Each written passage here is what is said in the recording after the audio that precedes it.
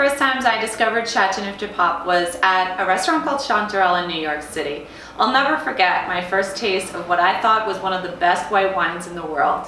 Châteauneuf-du-Pape is this week's pack theme, and the reason I love it so much, it combines my favorite red grape Grenache in the red wines, and then a really delicious white style of wine that is pretty much not found anywhere else, which is this waxy, rich, kind of intense, complex wine.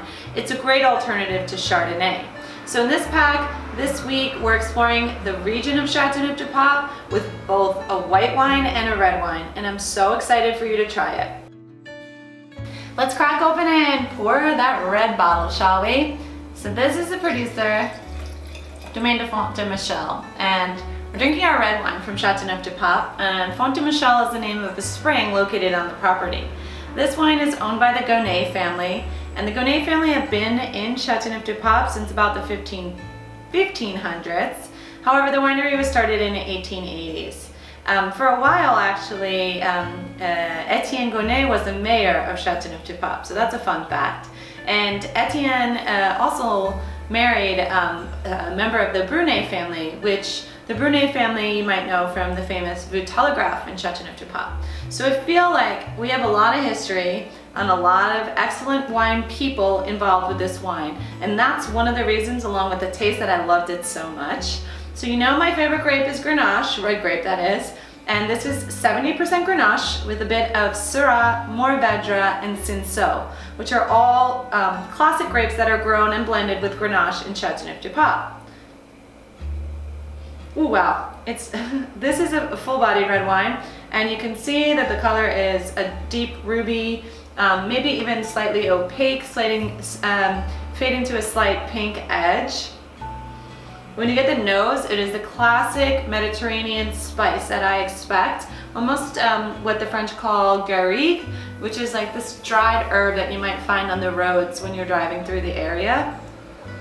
The property also has an olive grove, and believe it or not because there's olives in the wine, but it does have that sense of sunshine, really ripe fruit, figs, raisins, dates, fresh black plums, fresh black cherries, and then that olive salty brininess that I come to love in Châteauneuf-du-Pape, especially this one because it has almost even like a meaty quality. And white pepper, black pepper, man, I haven't even tasted it.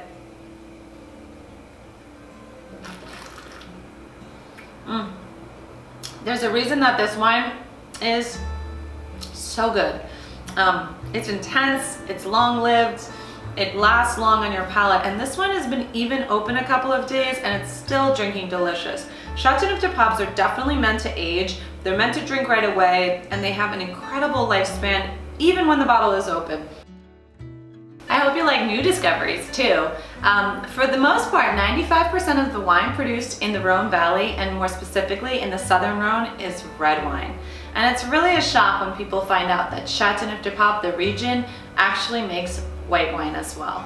One of my favorite things is to find a white wine that can rival Chardonnay, and I think we found it in this glass. So this is Chateau Barville. They're a producer, a small boutique producer making wine in Châteauneuf-du-Pape since the 1930s. And this house specifically makes a wine from the Roussanne grape.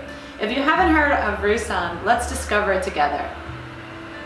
So you have this deep golden color, which is really beautiful. It kind of reminds you of like, wow, this wine has probably seen some oak and it has some age. It has that, you know, really intense yellow or golden straw color.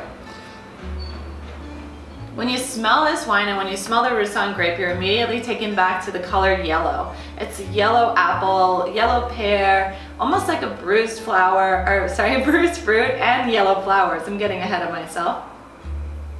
There's also an almond paste or nutty quality and a little bit of floral, which really rings true in this glass of wine. You can imagine scallops, lobster, creamy corn, and all the beautiful things that you would put butter on, and this would be perfect with this wine.